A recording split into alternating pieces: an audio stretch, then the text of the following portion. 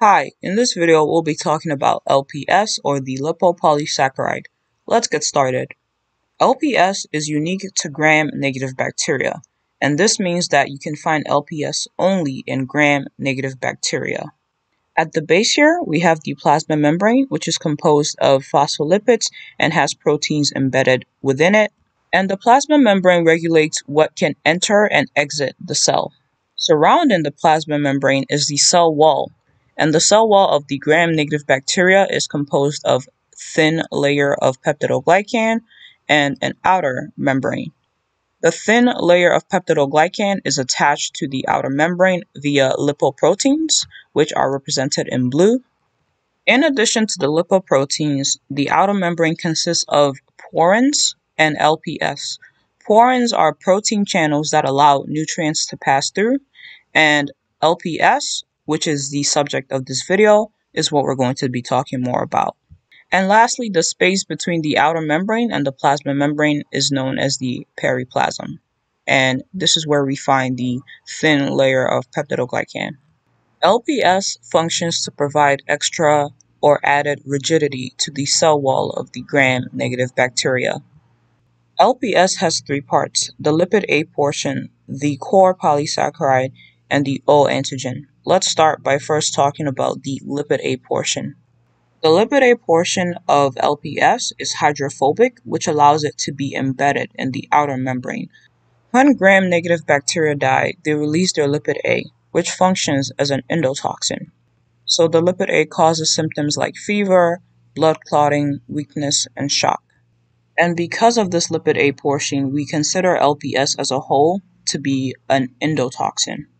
Now let's move on to talk about the next part of LPS, which is the core polysaccharide. Attached to the lipid A is the core polysaccharide, and what this does is it provides stability.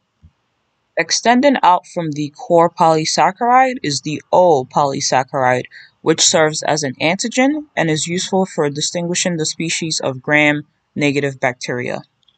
I mentioned that the O polysaccharide functions as an antigen. An antigen is any molecule or substance that is foreign to the human body and thus will elicit an immune response. Now you are looking at a more detailed image of LPS. At the base here, we have the lipid A, which is hydrophobic, which allows it to be embedded in the outer membrane. Here, we have our core polysaccharide, and the core polysaccharide provides stability. And extending outward from the core polysaccharide is the O polysaccharide, which functions as an antigen and is useful for helping us distinguish the different species of gram-negative bacteria. Now that we've talked about the three parts of LPS, let's talk about LPS as a whole. LPS as a whole adds rigidity to the cell wall of the gram-negative bacteria. LPS also provides the bacteria an extra layer of protection. It protects the bacteria from things that can harm it, like toxins, bile salts, and antibiotics. An antibiotic is any substance that can kill bacteria or inhibit the growth of bacteria.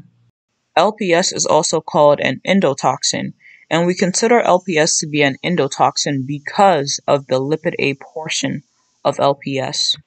The lipid A portion of LPS is toxic, so when a bacterial cell dies, it ends up releasing the lipid A portion. In small amounts, this is fine because your immune cells can recognize that lipid A is a foreign substance and mount the proper immune response.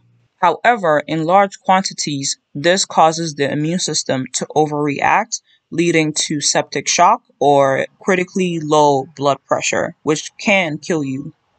That's it for this video. I hope it helps. Please like, subscribe, comment, and share.